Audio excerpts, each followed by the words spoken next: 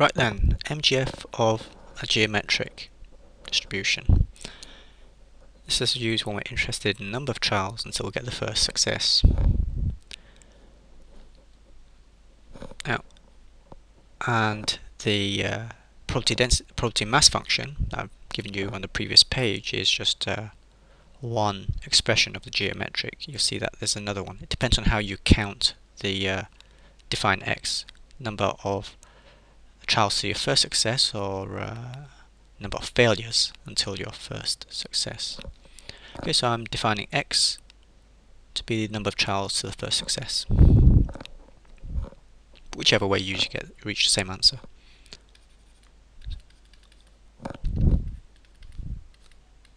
So my random variable is x, which is geometric. Geometric is discrete. In this case, taking values, integer values 1, 2, 3, 4, and so on.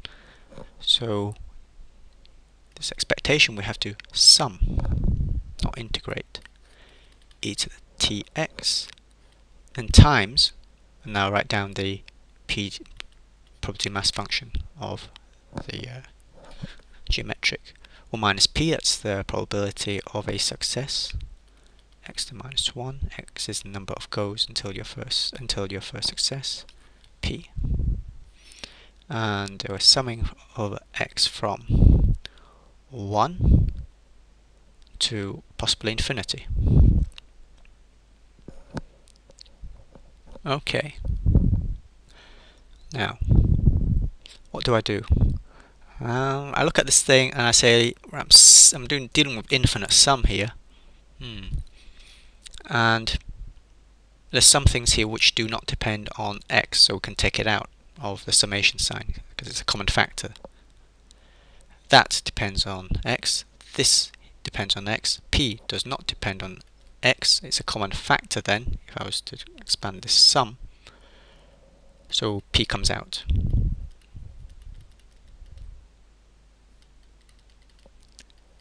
Now at this stage I have to think. Right, we've got an infinite sum. What do I know about infinite sums? Don't panic, don't look in the answer book if there is one. Okay, well, it would be good if we can write this as one blob here with the same power. That's the power of x minus 1. That's a power of x.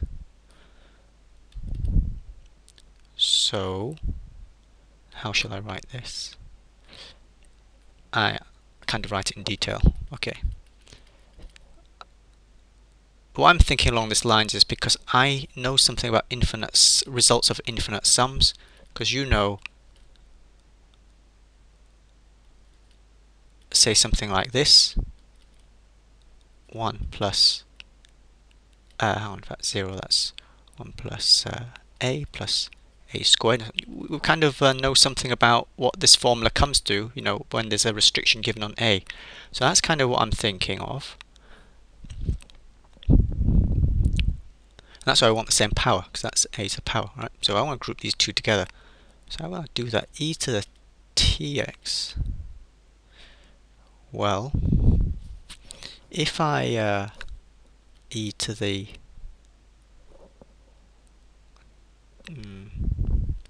t, e to the minus t, this thing obviously comes to 1.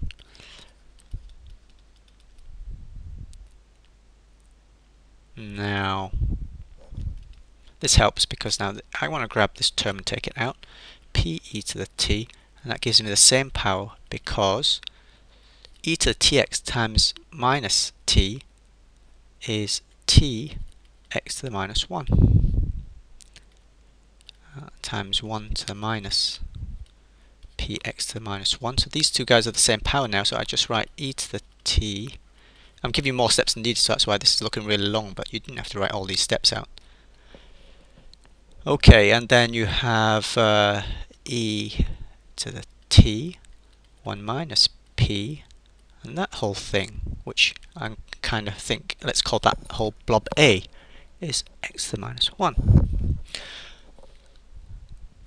Okay, and we know something about this because if absolute value of a is less than 1, then we know that this comes to 1 over minus a. This is a geometric progression.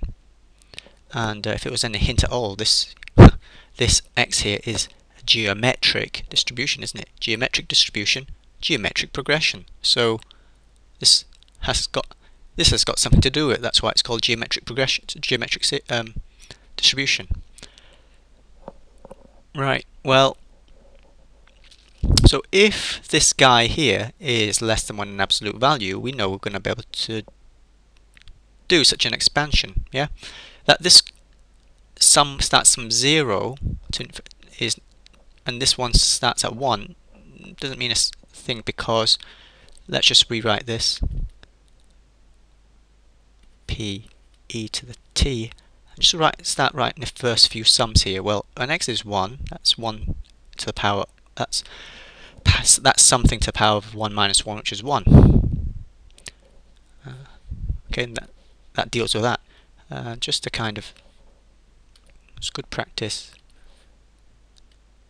because we don't want to keep writing the same thing out over long things over and over again, because that kind of increases the chance of making errors. Let's just call this theta, that block there. So we'll have 1, and then plus theta squared, theta, sorry, because when x is 2, that's going to be power of 1. 2 minus 1 is 1, so that's going to be theta plus, and then 3 minus 2 is 2, and then theta squared, and so on. That's a geometric progression if the absolute value of theta is less than 1. So if it is less than 1, we could say it's e to the t over 1 minus theta straight away. So if theta absolute value is less than 1.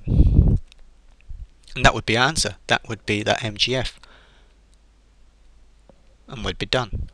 But let's just kind of explain, because we don't, theta, we've just kind of called it theta.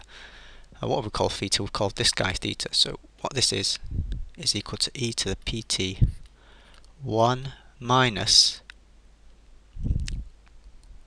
instead of writing 1 minus p, because that's, if p is probability of success, 1 minus p is probability of failure, let's just call it q, like I did on the front of the page. And then we have here e to the t. Let's just explain why q is equal to 1 minus p. Right, this is like common notation. And that's it, so long as this holds. Under the condition, to say theta is less than 1, just substitute that in, is to say, now do we need the absolute sign? Is not, we don't, because to say that theta is less than 1, or, look at this theta, e to the t, where the t is a negative or positive number, e to the power of that number will be positive, because e to the power of anything is positive, right? Probability is between 0 and 1, so obviously that's not going to be negative, so you product of two things which are not going to be negative, so that's the same as saying without the absolute sign. So we can put that straight in, e to the t 1 minus p less than 1, since we've just said already that theta cannot be negative. And we are going to want to rearrange this to get a condition for t, because t is because the MGF is a function of t, you see, so we need to get the expression, and we need a condition on t, not for anything else. P we know is already between 0 and 1 anyway, so it wouldn't make sense. Alright, now I can continue more than one way here. I can just divide both sides by 1 minus p, same as that, because I don't like writing fractions. Now to get this to t, I can take logs of this guy. So if I take log of this,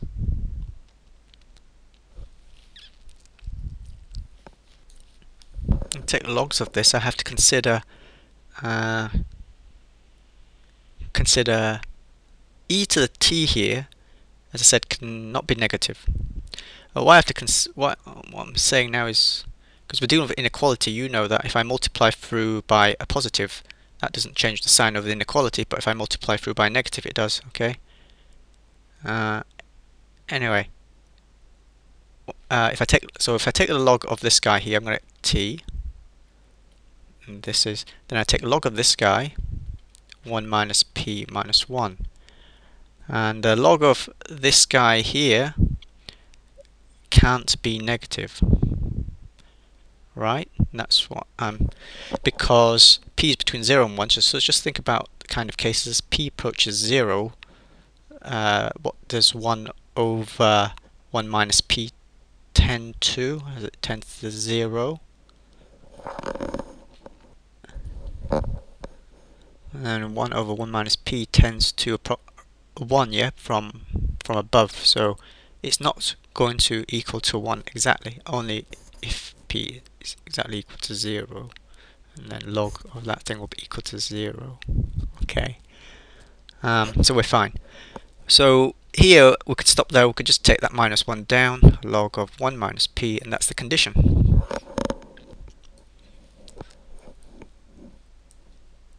Next, let's look at the let's use the MGF to get the first moment, the mean of x.